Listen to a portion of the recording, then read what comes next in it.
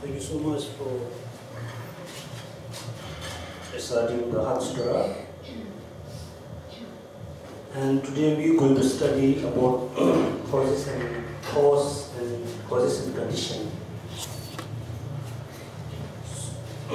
So, according to Buddhism and Buddhist philosophy, the understanding of causes and condition is one of the very important things we must learn.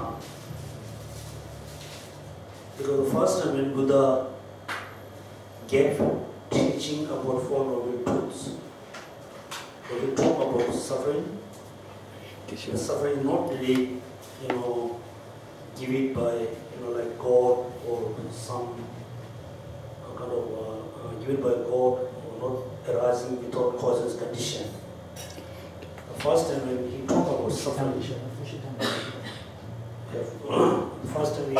when he talked about suffering, he talked about the cause of suffering. The second, he talked about cessation, which is we really want to cease the suffering. The cessation also, arises from causes condition. That's why we just recite the mantra, right? Om yedama hedu prabhava hedu deshan tadagado hayavadati shenchayo roda yamavati mahashamana soha. When you look at in the English translation, all phenomena arise from causes. The causes are taught by the Tathagata. The cessation of the cause as well is taught by a great seer. This means the happiness which we always want is also arise from causes condition. The suffering which we don't want, they're also arising from causes condition. So according to Buddhist philosophy, Buddhism, the law of causality is very important concept. So if we really want to achieve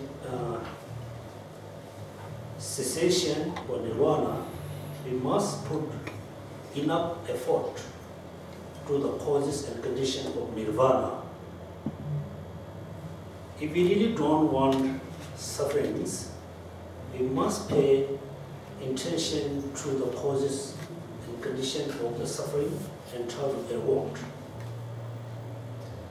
If you have a good understanding of law of causality, then you're going to understand cessation. You're going to understand the Buddhahood. If you don't have a good understanding, good knowledge of the law of causality, the first we don't understand Four Noble Truths. If we don't understand Four Noble Truths, then how we can practice the Four Noble Truths? So Buddhism always talk about cause and effect, cause and result.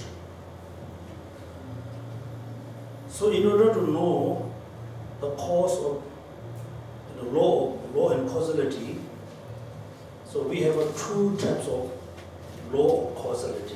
One is the external law of causality. Second is internal law of causality. So external law of causality, I think everybody know, if we need to grow flowers, we must get the seeds, water, soil, and we must test, the time that we can grow something. So we know the external level, but we don't know so much about the internal law of causality. For example, sometimes we have a very strong anger. Sometimes we have a attachment. Sometimes we have a very sense of self-centered. Sometimes we have a sense of compassion. How all these emotions arise within our mind, we don't know so much about the inner law of causality. According to Buddhist philosophy, all the happiness which you want is very much depend on inner causes and condition. If we have an inner causes and condition for happiness, the happiness always within us. Even though we don't want suffering, if all the causes and condition of the suffering within us, the suffering always arises. So that's means, if you really want to be happy, try to understand the causes and condition of happiness. Try to help all the causes and condition of happiness. If you don't want suffering, first we must recognize the causes and condition of the suffering. Then we try to avoid, try to minimize, try to reduce, and try to eliminate. If we don't eliminate the causes and condition of suffering, we cannot eliminate the suffering. Right? So this is very, it is the fact. So we have to learn about causes condition. That's why when Buddha talk about the 12 links interdependent, how the samsara, the process of the samsara. First he talk about ignorance. Before ignorance, he talk about ignorance within the 12 links. First ignorance. The first what he said in the Sudra, this is exists, therefore that is exists. The yube, the ju. This means the causes and conditions exist. That's why the result also exists. That is arise. Therefore, this is arise. That means there is a causes condition, then there is a result. Very equally it exists, causes and cause and effect. The second question is the cause is permanent or impermanent? No, the cause is impermanent. That's why the result also impermanence. Permanent causes condition cannot produce anything. That's why we don't accept permanent causes and condition. Because something is permanent, there's not really changes. There's not really transform how we can produce something. That's why this is exists, therefore there is exists. Causes exist, then effect is exist. The cause is the cause is impermanent. That's why the result, effect also impermanent. Equally exists, equally impermanent. The last, then he said, for example, ignorance.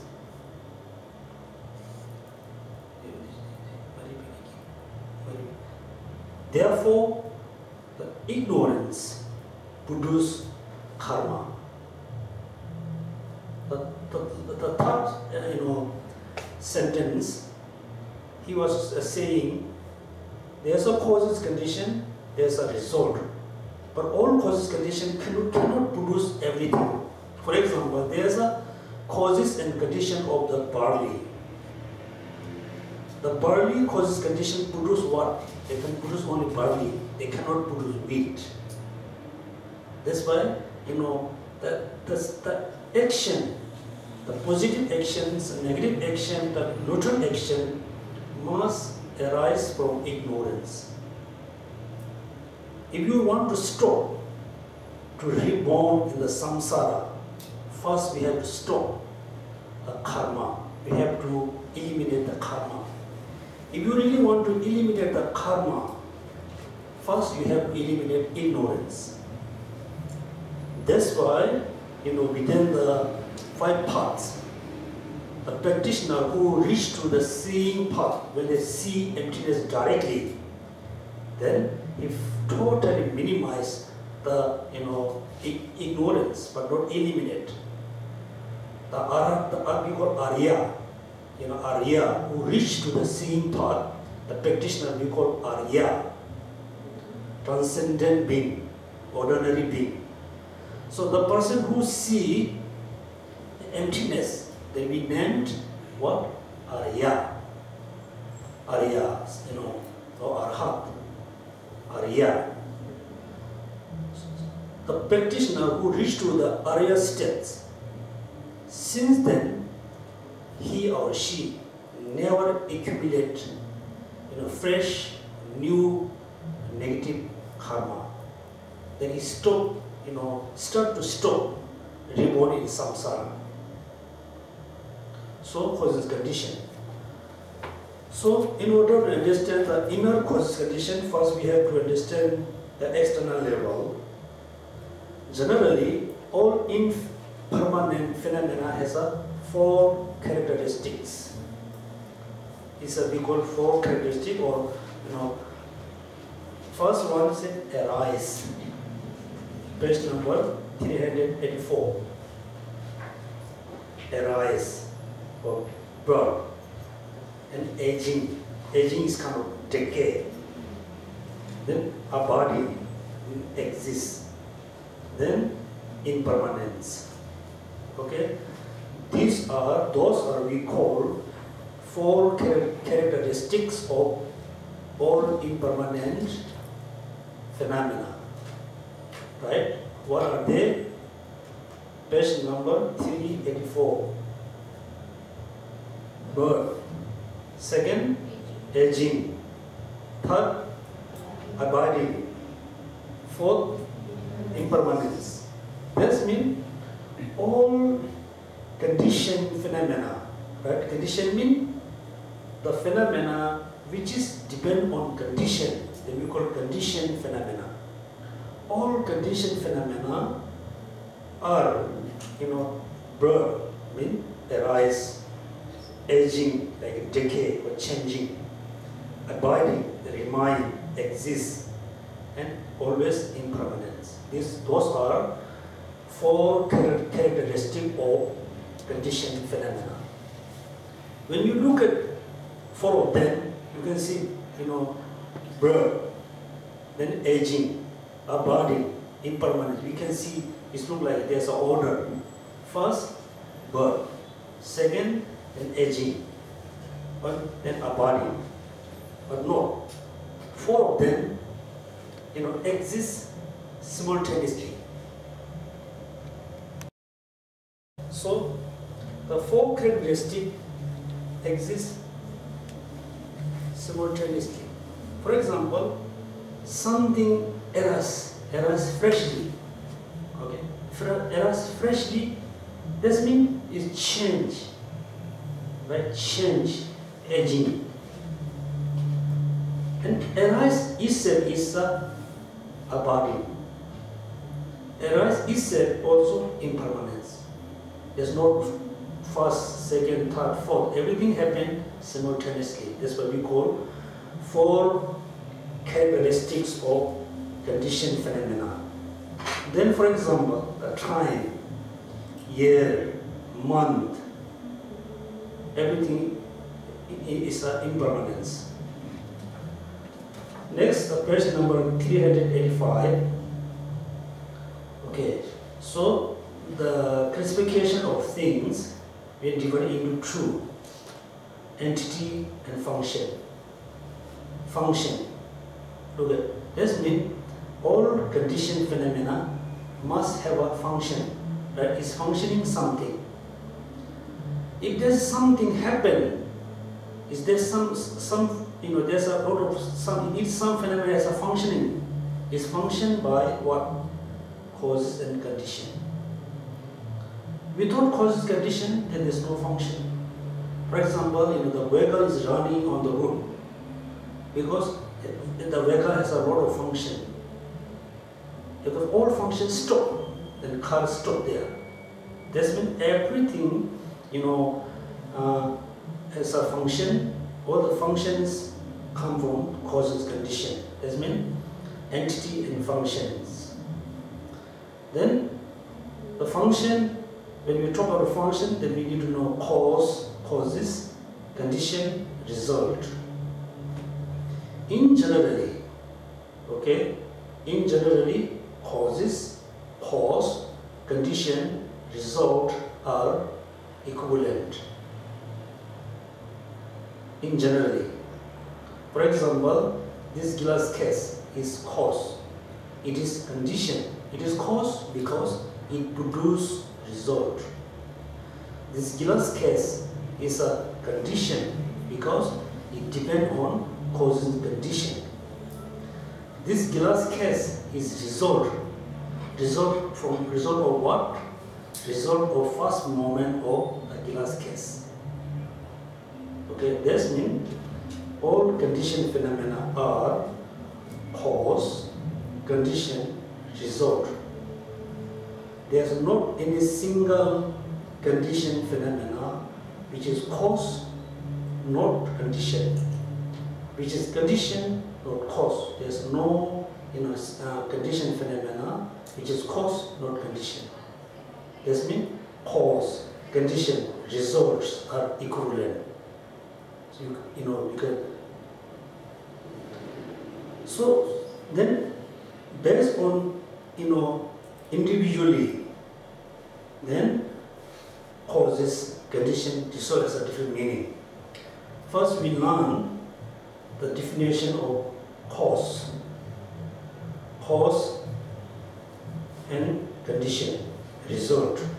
What is the definition of cause? Can you see? What is the definition of cause? That which is produce, right? That's why this is cause, because this case produce something. The first movement of the case produce second movement of the case. The second movement of the case produce the third movement of the case. That means all in condition phenomena continuously remain due to the produce one moment, second moment produce third moment produce fourth and fifth. That's cause. So what we call cause, they say which is produce something that is specific result is called cause. Okay, cause. This means the suffering which is we don't want, the physical suffering or mental suffering. The suffering always arises from cause. The cause suffering, cause produce suffering, right? So if you really want to minimize the physical suffering or mental suffering, first we minimize the cause of suffering, then the suffering cause minimized automatically. Cause. Then it has a two different cause: direct, indirect cause. Direct, indirect cause. Also, in generally, direct, indirect cause equivalent is synonym. Huh? Direct and indirect cause is synonym, equivalent. Direct and indirect is synonym. That means indirect is direct, direct is indirect. Yeah. Father is son. No. Are you sure? No. Can you give me example which is direct cause, not indirect cause? No, not in that sense that after you explain, he is a father of his son, but he is not son of his son. That's different. Son is father is son or not? No. You don't qualify it like that. No. I said direct and indirect cause are synonym. But Kishila, when say synonyms mean they are interchangeable. That means if I say $1 and 10 cents are synonym, that means you can buy $1 things with 10 cents. No. Synonym is that equivalent, right? Equivalent. May I ask the class, do you agree that it's equivalent? Same, like direct cause also indirect cause also direct cause. If it's direct, it cannot be indirect. Of the same context. So now please listen very carefully. in generally, direct cause and indirect cause equivalent, no differences. Right. Right? Right? Philosophically, it's synonymous. That's what you're saying. He's saying, like, physically, it cannot be synonymous. Why not?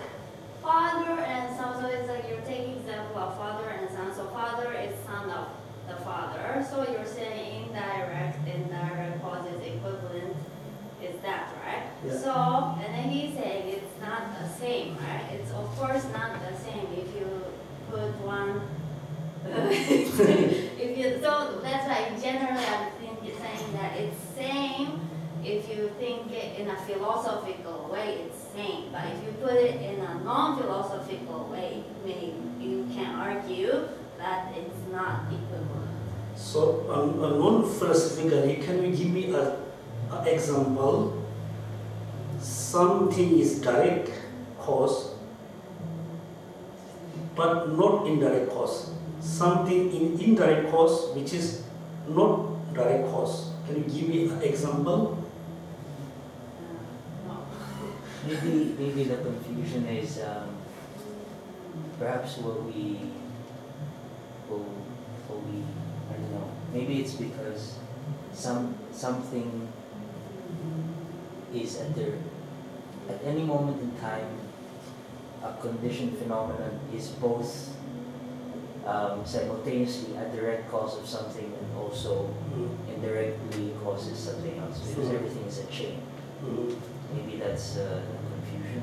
Yeah, even confusion, but suddenly, in generally, all conditioned phenomena are direct cause because it can produce the direct result. All in conditioned phenomena also indirect cause. They can produce something indirectly. Clear? Gishela, if you were to rephrase it the other way, I completely agree with you. Everything, it was produced by something and it produces something. So in that context, he is the indirect cause and he is the direct cause. It is in that context. But the terms English-wise, you cannot say indirect cause and indirect, they are synonyms. When you say that, just like what I said, $1 and 10 cents. If they are synonyms, you can buy something $1 with 10 cents. That means 10 cents and dollar is not synonym, right? Not synonym. The name of the dollar and name of the cent is not equivalent, right? Not even the. Not equivalent, right? Including the names, they are not equivalent. If I said 10 cents and dollars is equivalent, then you can say, oh, then can you buy this thing by 10 cents? No, because something costs $10, right? Can you buy this by 10 cents? Because you can buy $10. That means $10 and 10 cents is totally different. Never be equivalent. Direct cost and indirect cost is always equivalent. That means always is same, the meaning is same. If you talk about in the particular basis, there is contradictory. Yes? What does direct cost mean? Oh, very good. So, first, in generally we can divide into two: direct cost, indirect cost. For example, first I have a motivation to hit to someone. The motivation is indirect cost. Then I react. Then I punch to someone. Somebody got very painful. The painful is produced by directly my hand.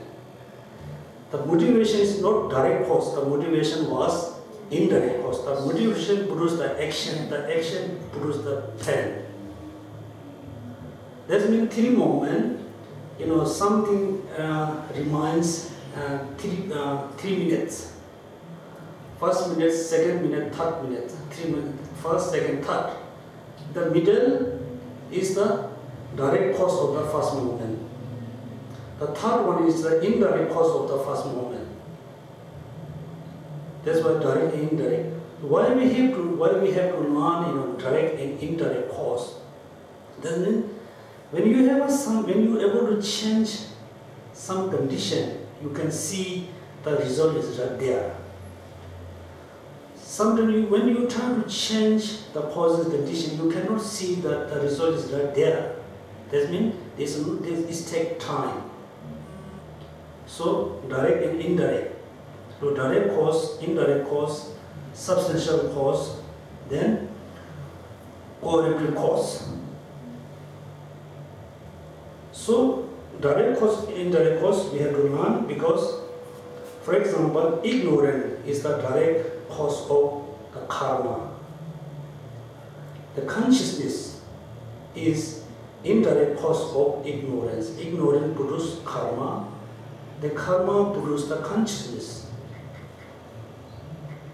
Okay, so please make sure that you must have a confusion, because if I say ignorance produces karma, karma produces consciousness. The consciousness has a two types, right? I explained when we have a main class.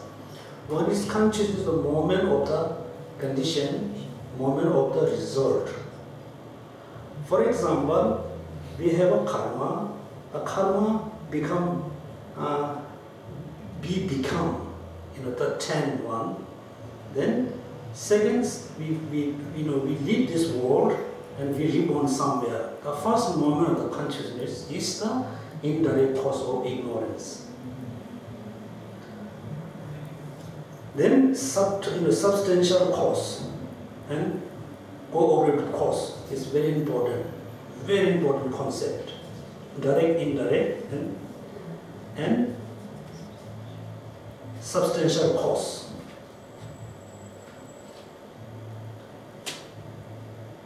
So in order to know substantial cause, first we learn about the external level. Right? For example, the golden ring. If someone need a golden ring. In order to have a golden ring, first what we need? We need a gold. We need a gold. The gold transform, as a golden ring. So the piece of gold is the substantial cause of the ring. The person who made the ring, the person, the motivation, and the what we call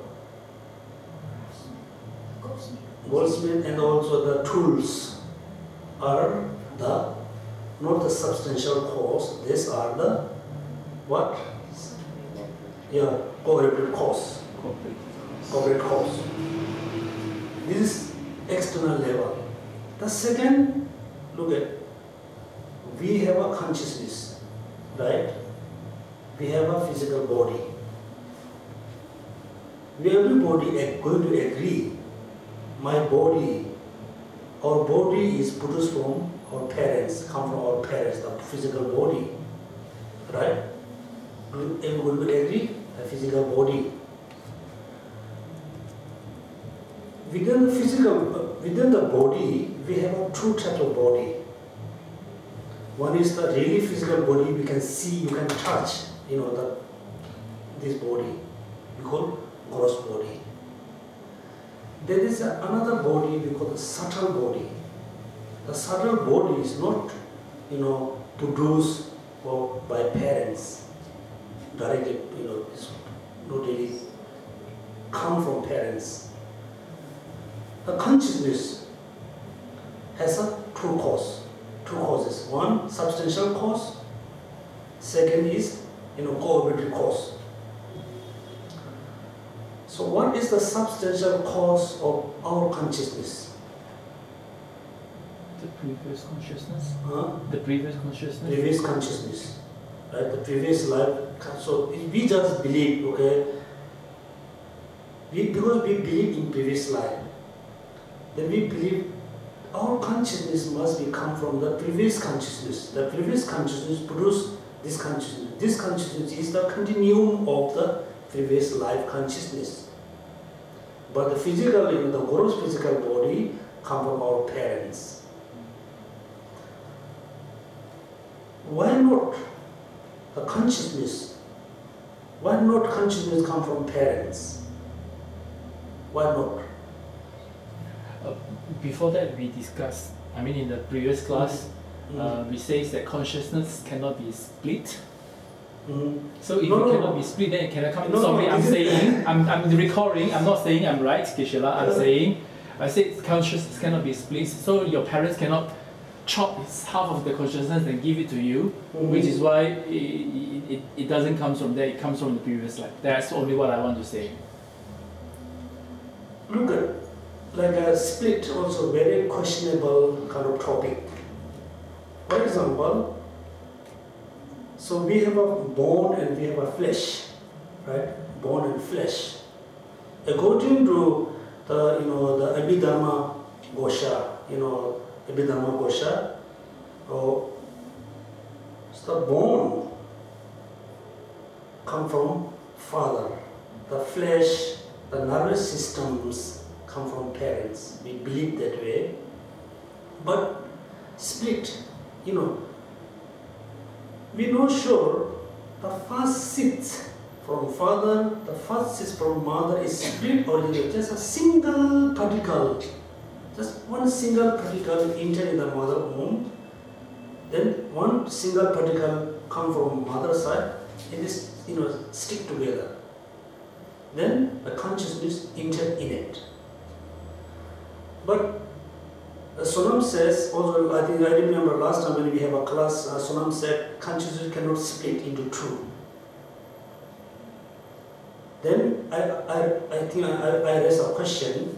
So we believe in reincarnation. Reincarnation, not just rebirth. Rebirth and reincarnation is a different meaning. So the Arhat, the first state, when he reached to the first bhumi, first time they able to reincarnate, and the 100 they able to reincarnate, maybe 100 different reincarnation. They reincarnate 100 different reincarnation. Each condition has a consciousness. The root is one. This means the consciousness also split into 100 into 1000. If the consciousness cannot not split, just one consciousness, then when I feel suffering, the reincarnation also have to feel suffering. When the reincarnation feels suffering, then the person who reincarnated, he or she also have to feel suffering, but consciousness is one. So that's why in the Pramana Vadika, Chandrakirti, one of the very important texts, he talk about the etymology. He talk about consciousness. Then he talk about if there is a reincarnation or not. There's a logic. Everybody must remember. The fresh born child, born child is not talking born from mother womb. Just first time, the conceived time, a fresh child has a consciousness. This consciousness must have a previous continuum. Because, he says, because this is consciousness. That means all consciousness must have a previous continuum. Previous continuum. And ready to live, ready to death, the old man has a consciousness. This consciousness must go to next life. Because that, ready to die, be ready, right? Be ready or ready to die a person. It's moment of the death of the person, consciousness must go to next life. Because this consciousness compound, mix with the attachment. This is the logic. Contaminated by... No. Not contaminated. Not contaminated, that says with the attachment. Mind is with the attachment. Is the logic. Then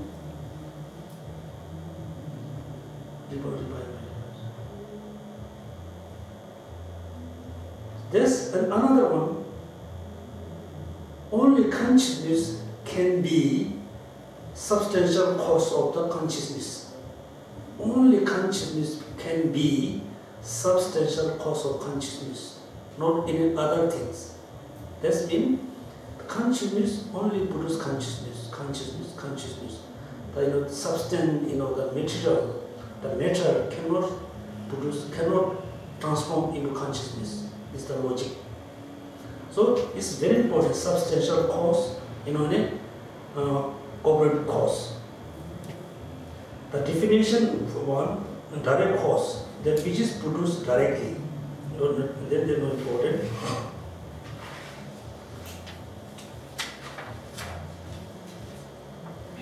Direct cause, indirect cause. Okay. Now we turn page number 387. Indirect cause, that which is produced indirectly. You can see in the last sentence, generally, direct cause and indirect cause are equivalent. But in relation to the single base, direct cause and indirect cause are contradictory. In relation to one single phenomena, then the direct cause and indirect cause are contradictory. In generally, they are equivalent. For example, the father is son, also the father is father. Father is son of his father. He is the father of his son. That means the single father is the father. He is also the son. But the single father is not the father of his father. He is the son of his father.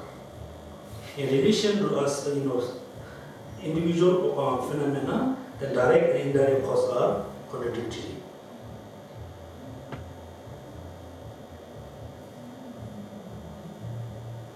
It's very easy that direct and indirect cause is quite easy, not that difficult. The substantial cause is very important. And also, we just go through example of the eye consciousness, eyes consciousness. In order to arise the eyes consciousness, three conditions are very important. First, an eye sense faculty, that means the eyes ball, is important. Plus, then we need a eyes consciousness. Eyes faculty, eyes consciousness, plus we need an object. Without object, the eye consciousness cannot, able to comprehend the object, cannot arise. Then second question, I will ask you a question. What happened when we have a deep sleep? What happened for the eye consciousness when we have a deep sleep? What do you think? It's not comprehending. It exists or not exists? It exists, but not comprehending. Okay, exists, not comprehending, right? Everybody would agree? Anybody going to challenge with Sonam? Okay, what I ask you, so in order to arise the eyes consciousness, we need a three factor. One, eyes faculty. Second, the object. Third, the consciousness itself. Three factors, they become able to comprehend the object form, right? Then, when we have a deep sleep, when we become unconscious, due to the accident, due to some reason, many people become unconscious for half hour, 1 hour, 2 hours. What happened that moment? What happened? The eye consciousness, the five senses at that moment, what happened? Sonam says, all of them, they exist, but not able to comprehend, not able to see the object. Everybody would agree? Yes?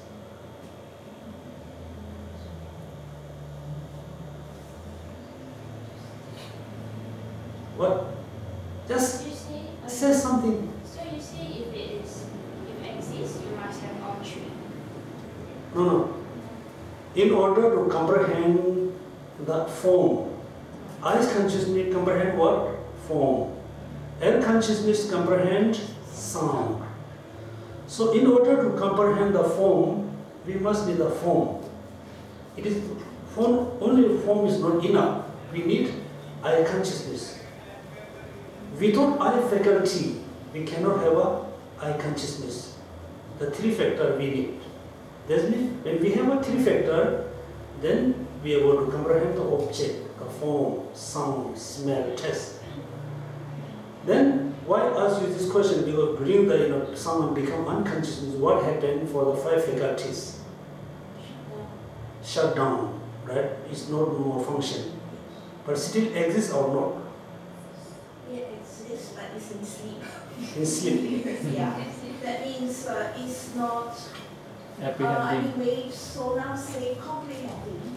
Comprehending. Not functioning. Yes, it's Not functioning. But it doesn't mean they are not existing.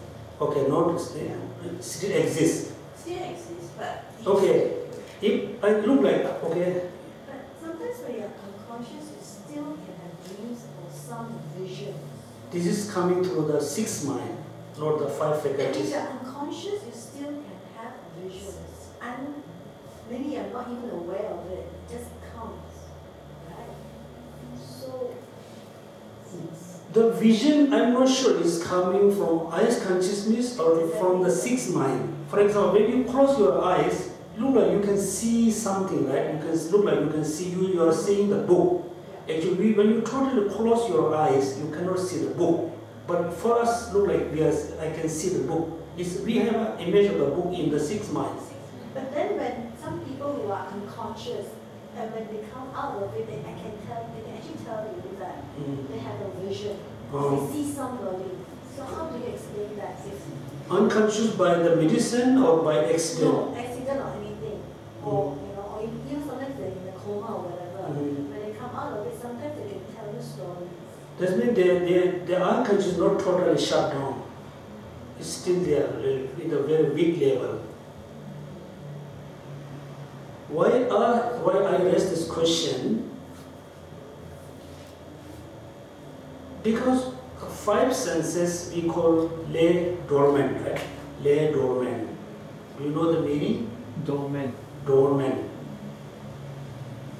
This means eye consciousness became kind of potential. Potential. When you be, awake, then all five consciousness transform as a consciousness. When we have a deep sleep, the five consciousness transform, change as a Dormant. or transform become as a potential. The five consciousness, potential. But when the five consciousness transform as a potential, but not transform as a form. Form is transformed as a potential, not transformed as a form or matter. This means I'm trying to say you, all consciousness never be as a matter. It's be potential. Potential transform as a consciousness. Consciousness transform as a potential, but never transform, never be as a matter, as a particle. Okay, so direct and indirect. Here mentioned, for example, the Kele, I think paragraph second. For example, the Kele, that is the person before the Kele was, and the serve as a cause for the Kele was in indirect cause of the result. Kele was, because it produced its specific result of the Kele was. That means first we have a Kele, the Kele changed as a was. Right? And you should not think, when we talk about the causes condition, we should not think there's a Kele remains for many days, they change as a thought. We are talking about, very subtle level of timing. Otherwise, you cannot see this case produce another case, right? Because this this case remain always look like case. We cannot see this case produce another case. If you don't go in the subtle level, if you go to the subtle level of impermanence, subtle level of the changes, then you can understand is the first moment of the case produce second moment produce third moment four and five. We have to go very subtle level, not the gross level. Then I hope you remember why we have two types of permanence, gross and subtle.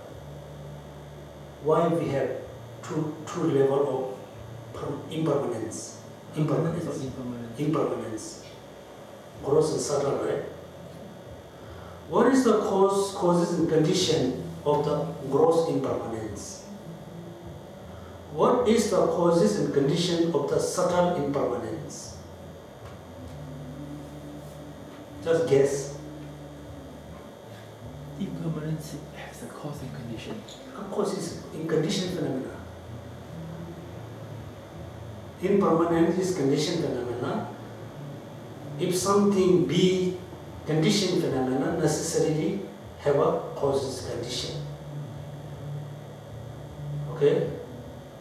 So, just guess what is the causes and condition of the gross impermanence? What is the causes and condition of the subtle impermanence? Just guess.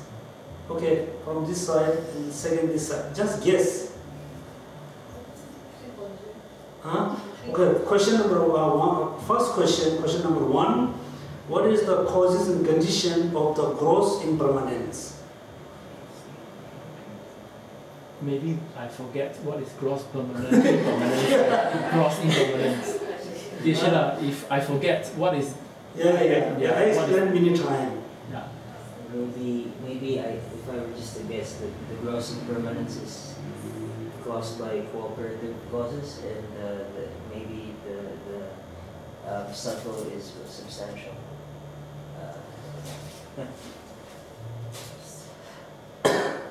Okay. So very easy. If we leave this book on the table for 100 years, right? 100 years, definitely you can see the book totally changed after 100 years. You can see the gross impermanence. You cannot see the subtle. Why the book is totally changed, will change after 100 years? Because the color has changed, shade has changed. Everything changed by the external, other factors. Because the weather, the sun, the wind. If I chop this book by, knife, you can see the gross impermanence. The gross impermanence always depend on other factors. Others. Okay, make sure others. For example, wind, sun, chopping, eating by insects, so and so. All of this cause of the gross impermanence. The cause of the subtle impermanence of this book, you cannot see. You have seen this one, 1 minute before. The second moment, you can see everything is same. But in the reality, it never same. It's never be always same. First moment book and second moment book. It's always there's a lot of changes. All the changes happen by what? Happen by its own causes and condition. This means the causes and condition of this book produce this book, also decay, aging these books. The books and the subtle impermanence of the book, it doesn't have a different causes. Okay? The book which is produced this book, also the cause of the book, also cause of the subtle impermanence. Understand? You teach us in Vashika schools, right? Yeah, Arise, abide, and it cease at the same time. Do you know the bear, that big animal, bear, right? Bear. Bear. When they catch Fish. A fish Prey. or no fish, Prey, animal. marmot, right? How they catch?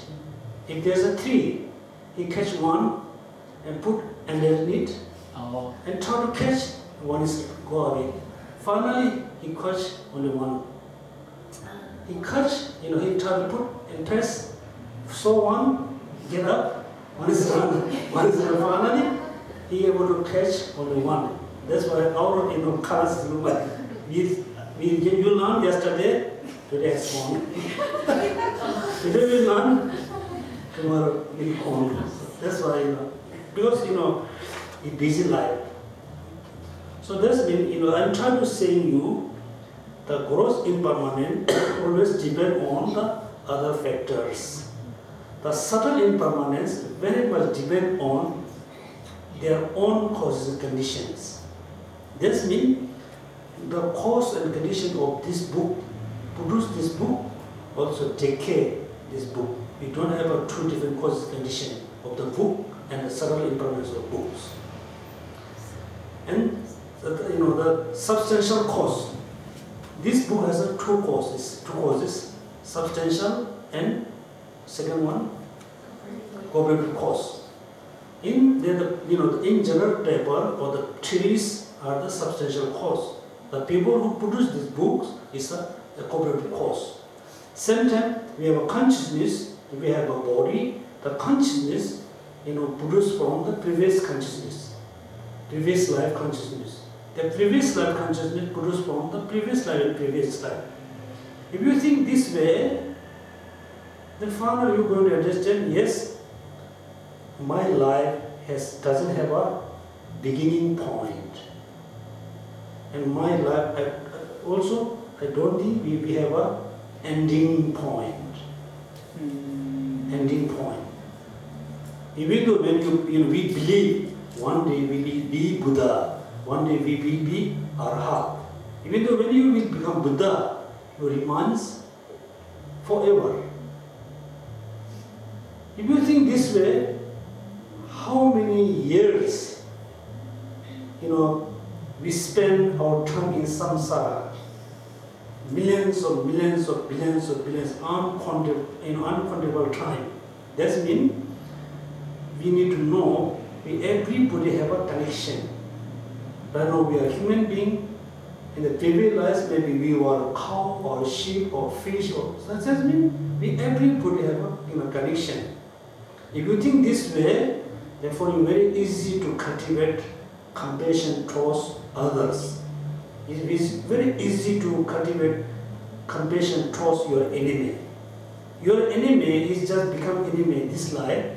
In the previous life, the enemy maybe your best friend, maybe your friends, your parents. For you very easy to cultivate compassion and love. Second, if you think this way, for you very easy to cultivate denunciation. Look like you feel tired. We spend billions of time in samsara. We always go through a lot of suffering.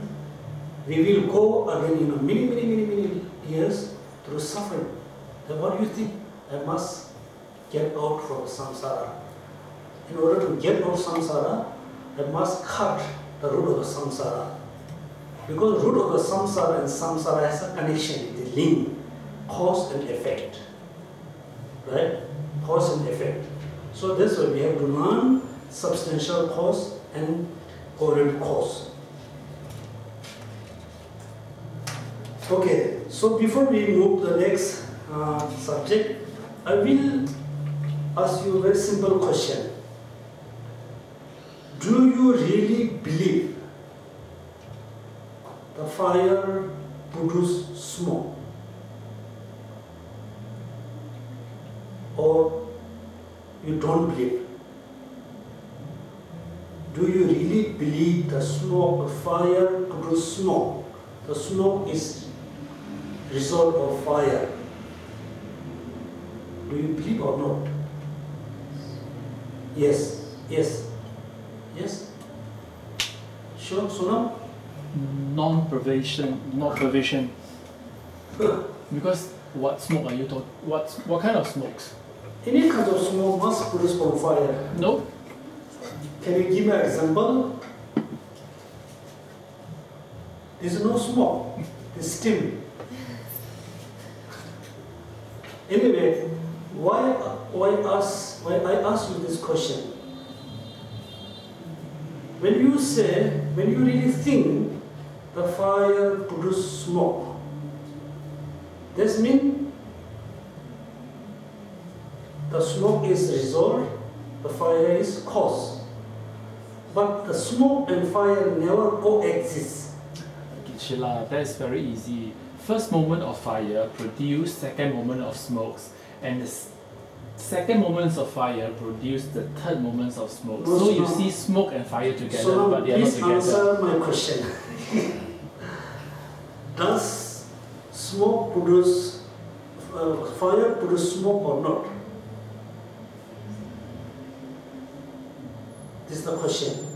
Yes, smoke produced by fire. Without fire, we cannot have smoke. But the smoke and fire are cause and effect. The result of smoke is fire, and because of the result, the fire is cause. The cause and effect never coexist. Right? If the result and cause coexist, then we cannot say it produced that produced this. We cannot say, right? If they are together, they don't need to produce each other. This means first fire, second moment is a smoke, and the smoke and fire never coexist, right? Coexist or not? Not able to coexist or not? Not able to coexist, right? It's always come first and second. If they are able to meet or not, do they able to meet or not? Fire and smoke. Yes. Able to meet. Yes. How they can meet without coexist? Look like someone is here, someone there, look like hi. No, look like this, right? First I ask a question, a fire produce smoke or not? Everybody say yes, the fire produce smoke. The smoke is very much different from the fire. Second question, do they able to meet each other or not? Do they able to coexist or not? Cannot, because cause and effect. If they're not able to coexist each other, how they can meet each other? Meet, come together. They cannot come together. If they're not able to come together, how they can produce?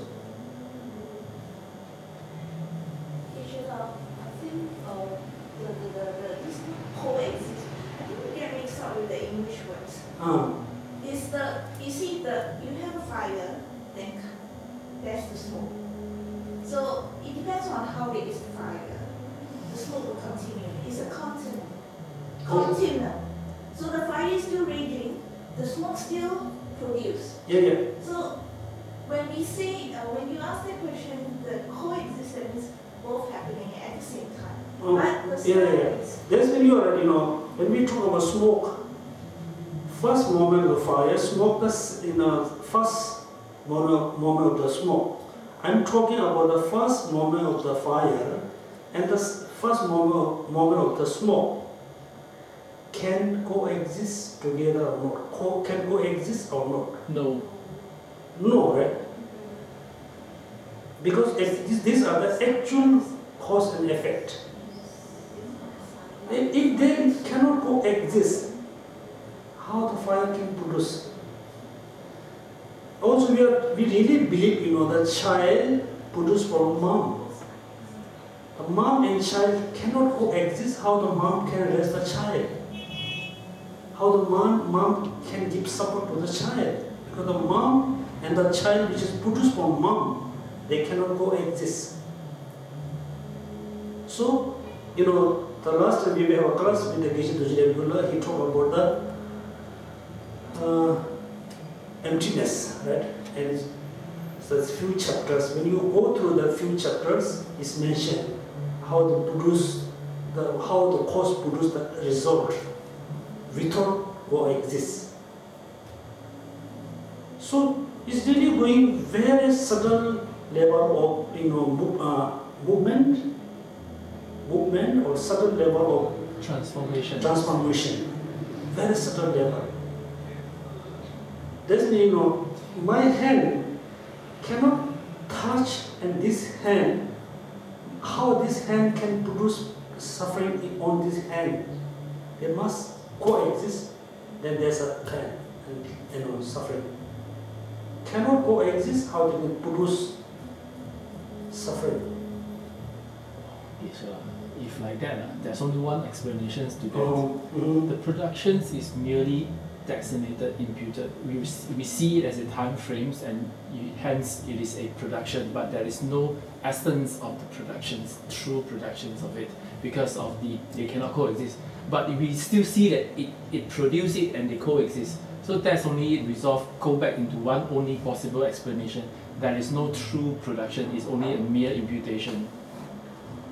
And that's mean you are saying the cause and effect is merely designation, not really happen in the practical level. No, the result is mere. Okay, anyway, everybody think about, first you remember cause, cause have a true direct and indirect, then we talk about substantial, then we talk about the correlative cause. First you try to understand, try to get knowledge with the external levels. The second, you just bring the idea in the internal level. I have a body, the body's substantial cause, this is this. We have a mind, the mind's substantial cause are this is this. Then you need to try to understand how the cause produce the result without coexist each other. Okay? If you go through this idea, then you really going to understand the subtle impermanence and subtle transformation. If there's a subtle transformation, then there must be gross transformation. If there is a subtle impermanence, then there must be the gross impermanence. Gross impermanence based on the subtle impermanence. Gross transformations also based on the subtle transformation. Then also think about the transformation, cause and effect. In order to have a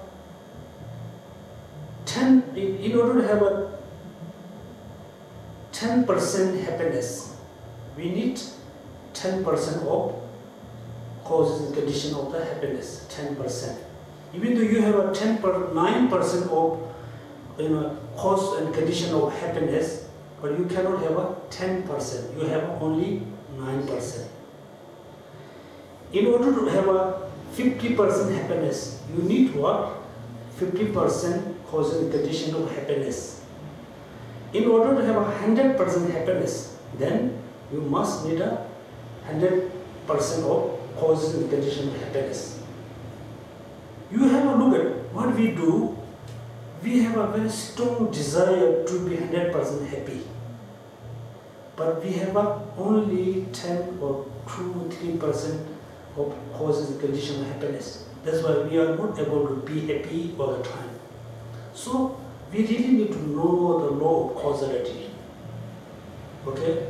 So the conclusion, after you study the causes condition, that you must know in order to reach to the 10% happiness, I need a 10% happiness cause of condition. 50% I need a 50% cause of condition. Same, if you want to reduce 100% suffering, you must reduce 100% cause and condition of suffering. 50%, 50%, 10%, 10%, 1%, 1%. That's why we have a very strong desire to be happy, but we have a very little happiness because we don't have all the condition. Okay, so we just stop here. Sorry. So in that way, happiness is also impermanence because it is. So if it is impermanence, then why pursue happiness? True happiness. if it is impermanent, then why go for happiness? Even you obtain the happiness, you are still impermanence. You cannot. Oh. Food is impermanence or permanent? Huh? Food. Fruit and food. Food. Uh-huh. Permanence or impermanence? Impermanence. Of course, impermanent, right? Even though when you eat the food, you feel your stomach. It reduces your hungry, right? Even impermanence. So happiness is impermanent, but it gives you good satisfaction. Look at fire is impermanence. It gives you heat, right? So if happiness is permanent, then whatever we have happiness, they're always there. We cannot we cannot increase our happiness. So happiness is impermanence. That's why it's going to reduce. It's going to increase. It's going to disappear. It's going to become. So yes, happiness is impermanence. Because one reason why happiness is impermanence, because happiness is dependent on cause and condition. Happiness is the conditioned phenomena. If something is conditioned phenomena, is subject to be changed. Is subject, then suffering also impermanence is dependent on cause and condition. Then suffering is also subject to be changed. That's why we really have a hope to be 100% happy.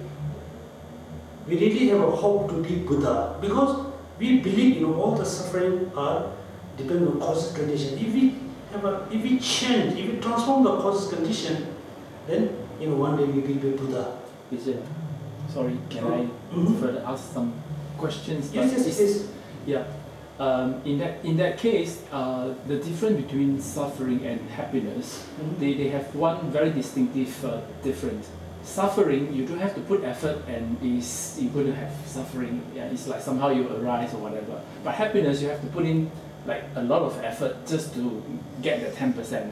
You see, suffering, you don't have to feel it, you have to frame it or cultivate it, it survives by itself and it feeds itself, complete. But happiness is like, you put in and it's gone. So you need to constantly put effort to maintain. Like 10%, you really constantly have to do it. Yeah. But eating food, hungry, you don't have to do anything. You will get hungry. But in order to get full, you have to eat. But hungry, you don't have to. Why the difference of this? It looks very simple. Saram said, we don't need to put effort. We don't need to collect the causes condition of sufferings. We always be in suffering. We always be suffered. We are in suffering. Right? Why Singapore weather is always hot? Why Himalayan weather some call it hot? Why? It doesn't need any cause condition? Right? Because Singapore weather is always hot. Because all the conditions always there. It's always hot. In the Himalayan region, sometimes weather is very hot, sometimes very cold. And there's a very hot conditions there. Look, we think in order to have a happiness, we need to put a lot of effort, right? But yes, we need to put an effort for suffering too. Talking about suffering, what physical suffering or mental suffering? Hungry. Hungry, of course, we need to put a lot of effort. If you eat a lot of big breakfast, if you just stay there few hours, you're not going to be hungry. You walk, you talk, you act, right? You feel hungry because all the food is going digested in the stomach. That means everything must. And also very important, so raise the question. Look at, we talk about happiness. We have a physical happiness, mental happiness. We consider, we have a happiness. Actually, the happiness which we experience, actually, these are the suffering. Because when the suffering is arises, really, when suffering become 100%, we feel is so suffering, I'm not happy. When the suffering reduce 50%, we feel so happy. When the suffering reduce in the zero level, then we feel I'm very happy. Actually, we are experiencing the 0 degree of suffering. 10 degrees of suffering. We feel suffering. But we think this is happiness. Actually, this is suffering. Suffering of what? Suffering of change. Suffering of suffering. Suffering of change. Pervasive suffering. Suffering of change. Suffering of suffering. The dukkha is pervasive suffering. Pervasive means all sentient beings have this dukkha. This pervasive is cover for all sentient beings. The changing of suffering means, when the suffering we minimize, we recognize this is a happiness, but actually this is suffering. Okay? Okay, we could stop here. Then tomorrow we have a meditation class. Yeah. Do they have a question, Gisela? Any question? Okay. 5 minutes. Yeah, 5 minutes. What do you call? Yes. I just want clarification from you. Just now you mentioned about the gross consciousness or even the subtle consciousness. Let's see if a person met with a very serious accident and the patient is lying in the hospital, completely unconscious. But there's such a thing as out-of-body experience. This person can see and observe. Okay. Not to the naked eyes. Okay. You can see a lot of doctors, paramedics trying to revive him. So this being aware, is that a subtle consciousness of the person? And based on my understanding or knowledge, we have a monk. He need a surgery. And he went to hospital, the doctor gave the injection, what we call the injection for? Anesthesia. Huh? Anesthesia. And become unconscious. Somehow his body structure is different. They gave the injection. The injection can Paralyzed. Paralyze only the physical paralyze, not the feeling. So the doctor cut his stomach. He feels pain and suffering. He cannot say anything. He cannot move his hand. So he had to go through the suffering for maybe more than half hour, 1 hour. Just cutting, swaying, everything. That means he's physically he cannot move, he cannot see, but his five senses is very aware. Everything can see. He cannot do anything. First. Second, the